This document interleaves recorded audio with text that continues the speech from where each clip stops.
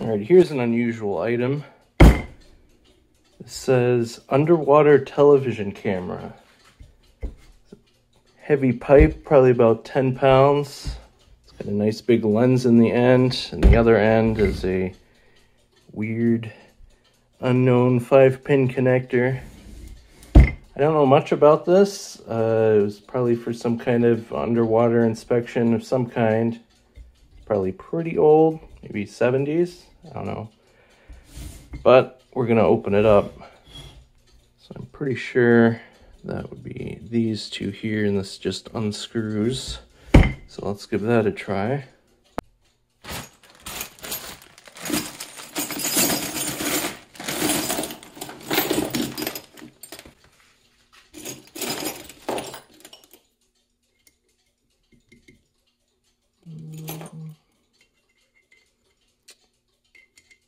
No, not that one. There we go. Might be a better one than that. Nope. This one? Ah, there we go.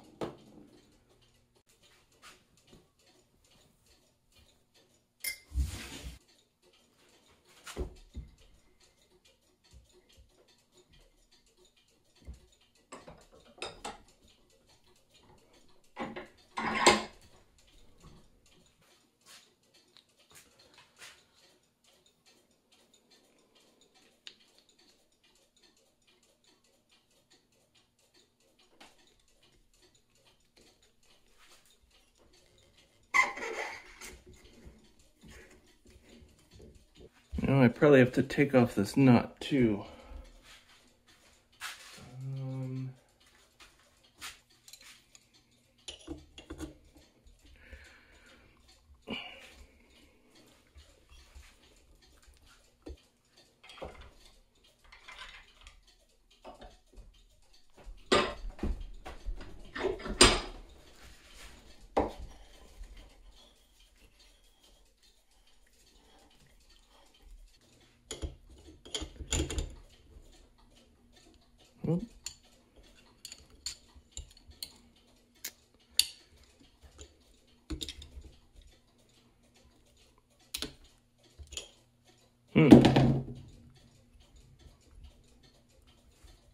Well, I mean, I wasn't going to use this connector anyway. Let's see what's in here.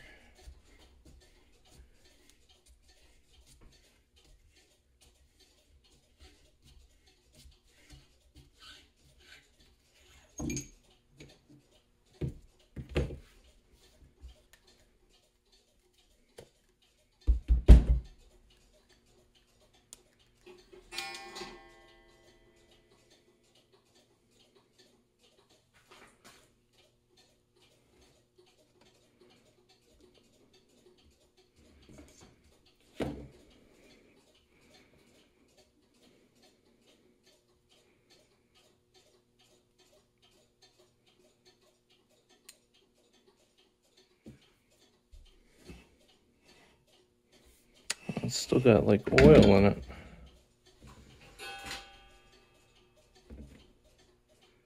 I hope this isn't full of oil.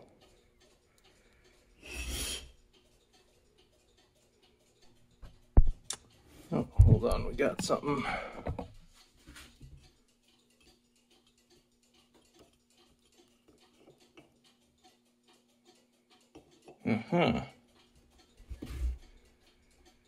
Well then. I guess it never would have worked then, huh?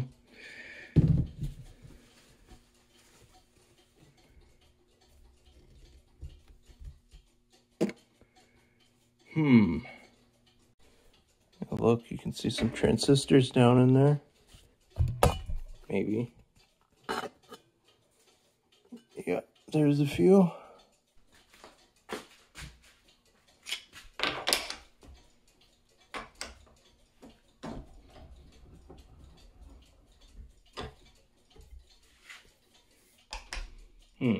Nope.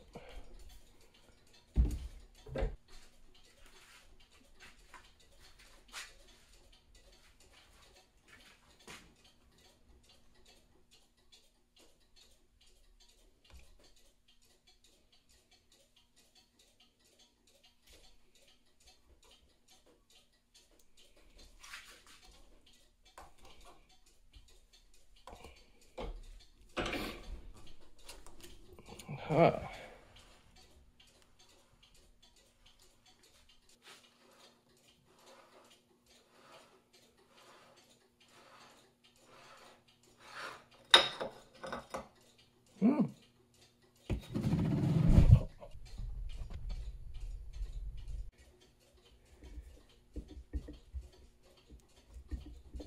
Well, it's still stuck.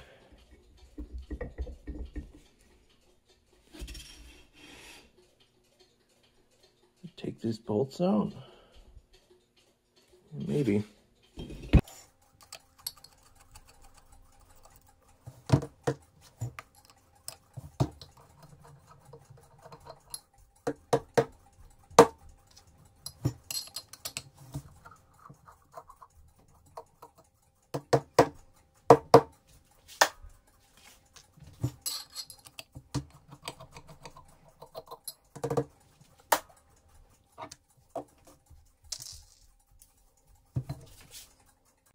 Right. Oh.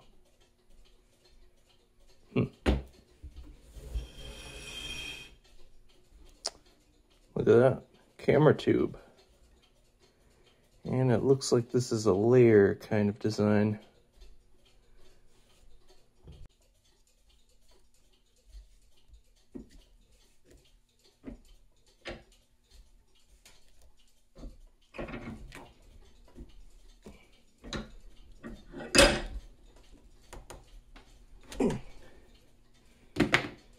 So I guess these end caps would have had to go on last.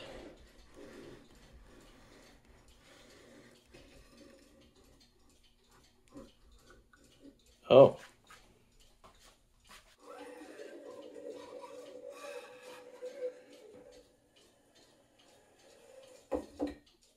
Oh, look at that.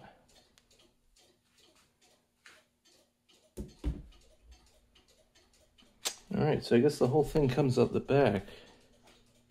Look at this lens though. Hydrocinamarine lens. But this is obviously just an off-the-shelf lens.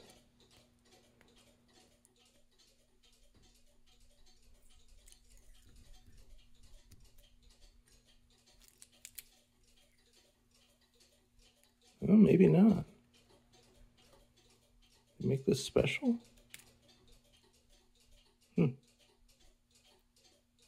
Hydrocinamarine.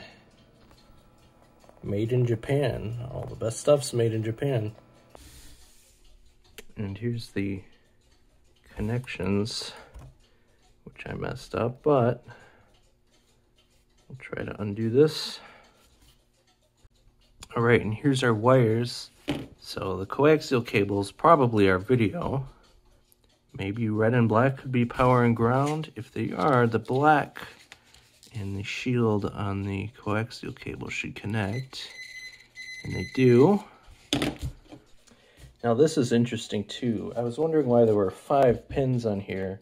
So you'd probably have like power, ground, and video, but what are the other 2 for? So you think about this. If this is underwater, you can't go and focus this lens. I mean, this is locked right here. But look at this. There is a gear motor right here that turns this mechanism here, which actually moves the physical tube in and out closer or further from the lens, which would provide the focusing. I don't see any kind of feedback on there, so I'm guessing that 2 of these wires just connect essentially directly to the motor, and then you can either drive it one way or drive it the other way. And that's how you can focus while it's on the end of the tether. And this doesn't go there. I wonder where that came from.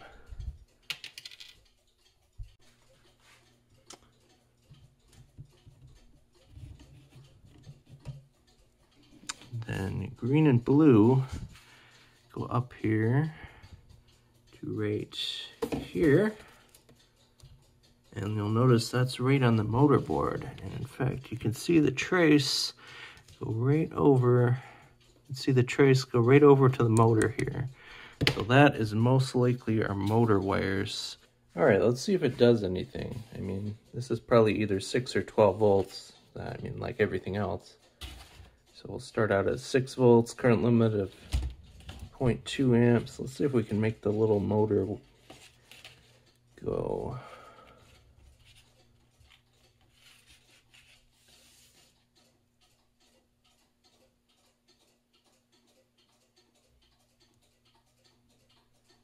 Okay, 6 volt, clearly not enough.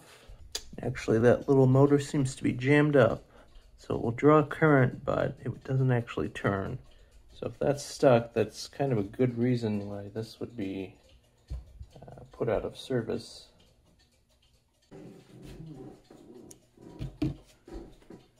Okay, I already got out this screw.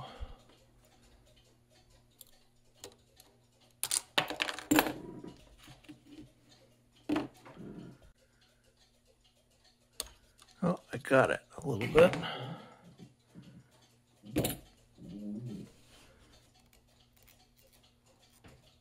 All right. Oh, that's nice. And actually, it still spins. Oh, and there you go. 12 volts, 0.2 amps. Yeah. 30 RPM. I assume that's on the output.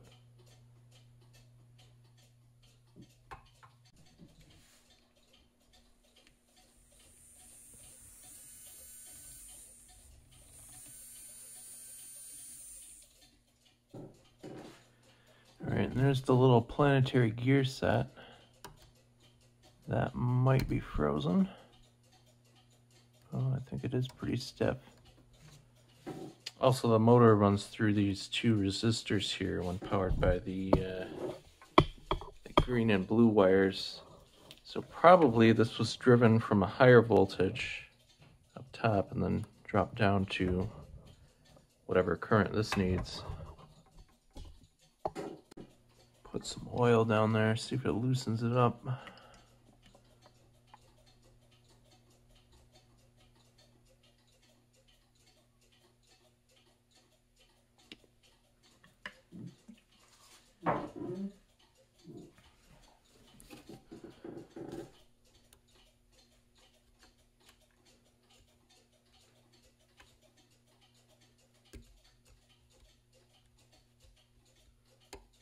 Oh, got it.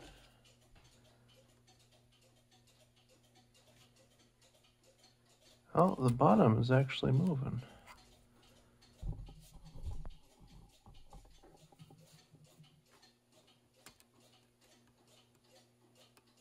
There it goes.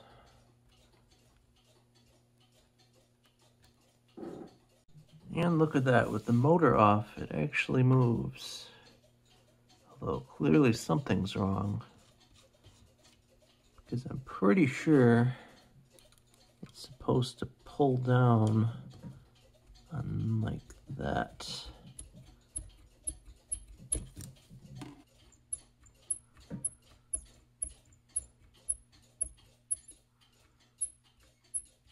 I didn't know you could do that. Doesn't that like mess with the focusing? I mean, this is magnetically deflected.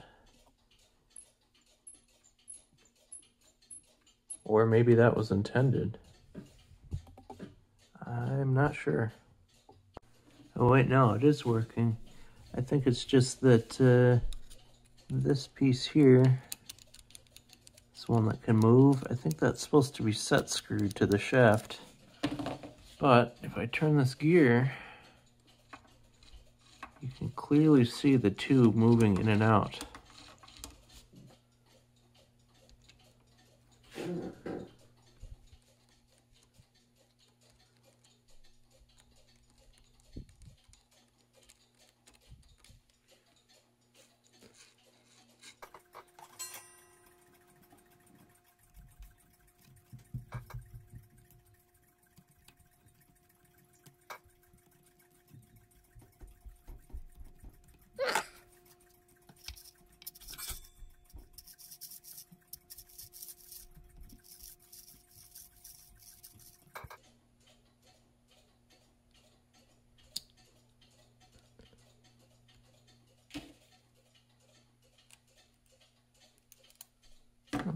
that.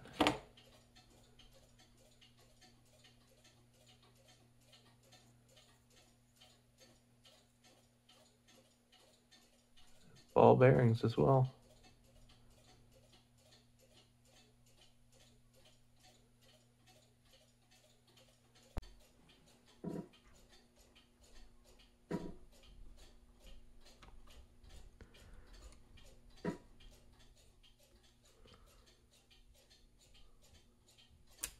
Whoops. Now that motor is back in, so I can try to run it. Oh.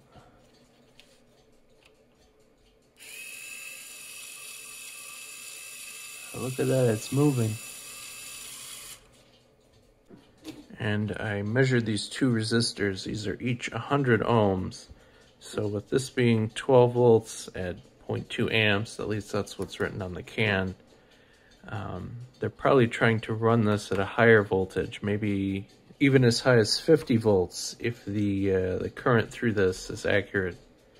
Which, I mean, makes sense. If this is on the end of some long tether or something, you probably want as high volts as possible. Suppose I'll double check that theory, so let's go to the variac.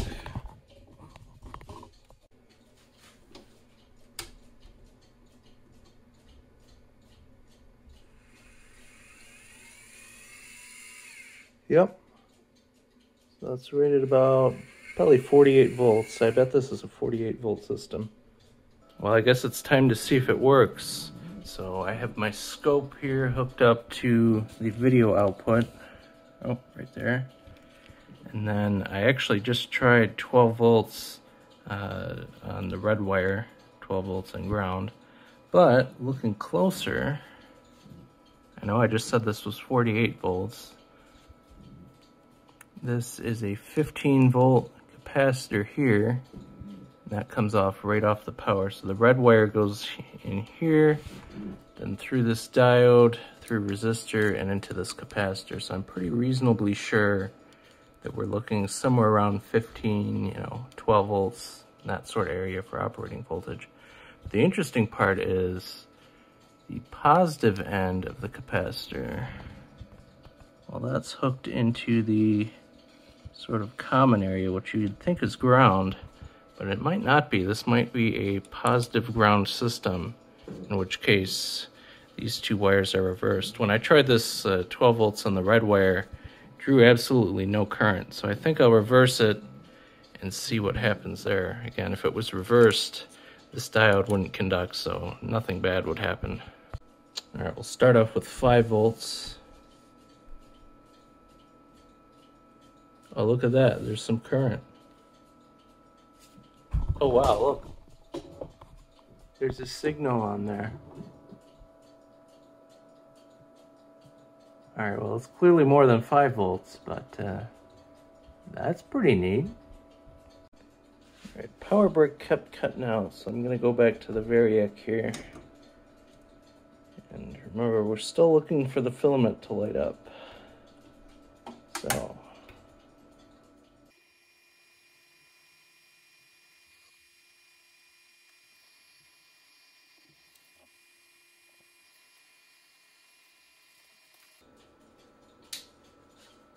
Oh, there it is, look.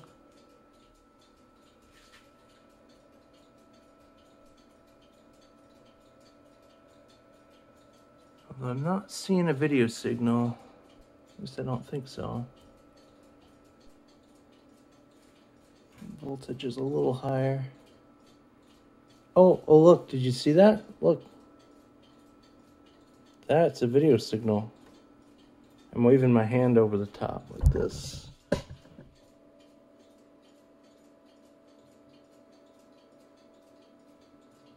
That is a video signal. All right, next part. I got out my CRT because capture card just wasn't working. So let's see if we get anything on that.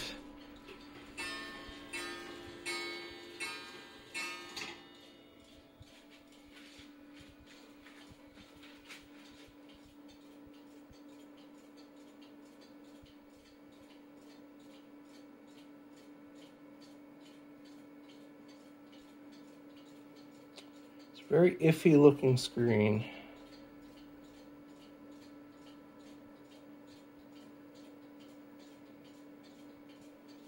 Oh, look at that. Oh, look, there's my hand. Oh, hold on, I just saw smoke come... hold on, I just saw smoke come out from somewhere.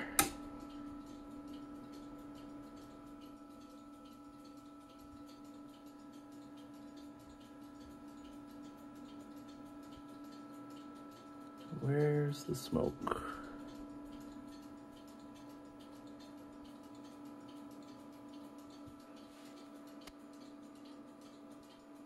Oh, there it is. Smoke coming from somewhere.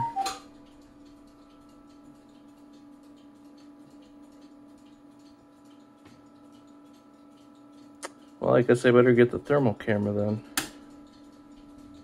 Let's see what we got. Guessing it's probably down here somewhere. Maybe not. Whatever that is pretty toasty.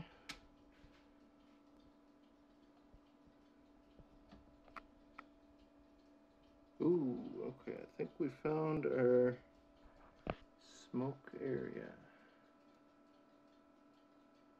Oh, that's hot.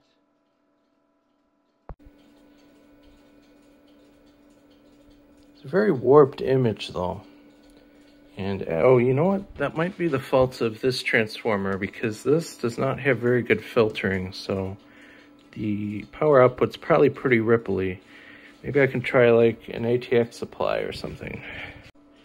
The other thing I could do, of course, is just use a 12-volt battery, like it's probably intended to do. It's a very stable image. Although I can already tell that current is too low, which means the voltage is too low. So I bet we won't get any signal. Yep, nothing. I'm gonna try to bypass that diode. Alright, so I bypassed the diode. The whole power supply section is on this piece here. And the power goes in that red wire and comes out in this red wire. So we got our 0 volts here and our negative 12 volts there. So let's see what that does. Oh, already more current. And our video signal. Come up.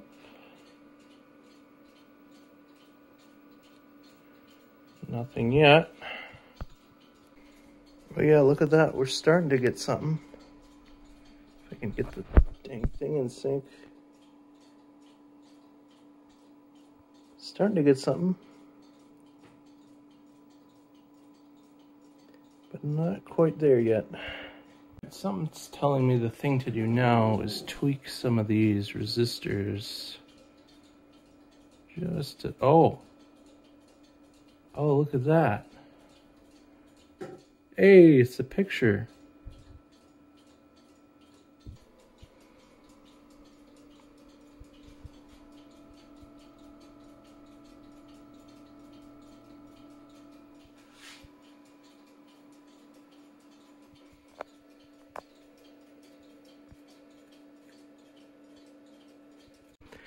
All right, I actually tweaked this one a little bit more for a couple more minutes. And now there's an image, works even with the original diode in place. So it could use a little bit more adjustment. It's finally all together. We got it running off the 12 volts here. And I also hooked up the focus motor, but that's right to 12 volts.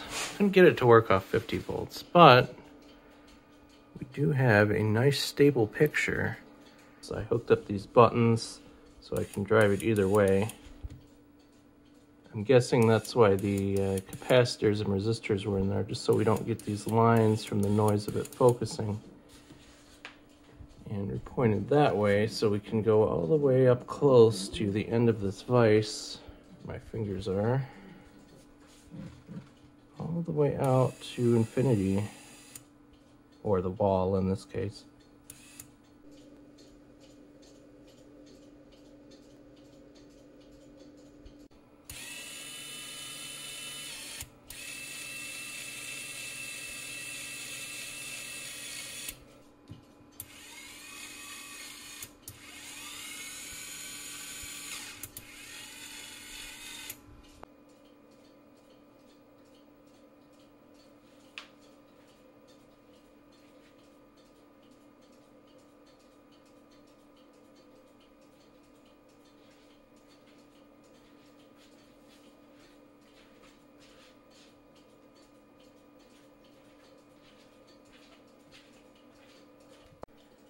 And of course, being a tube camera, it can do all those fun tube camera-like things.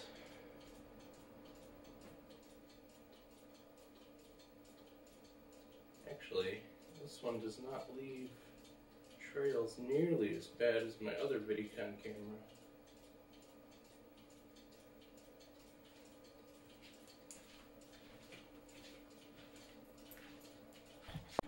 Something else I didn't notice earlier, this glass on the front that was in front of the lens, it's not glass, but probably acrylic. But look at how thick it is. So I guess that camera case could take some serious pressure. You know something, this is exactly the same size tube as my other vidicon tube. Which makes me wonder if they're compatible, but I don't think I'll be taking it apart today.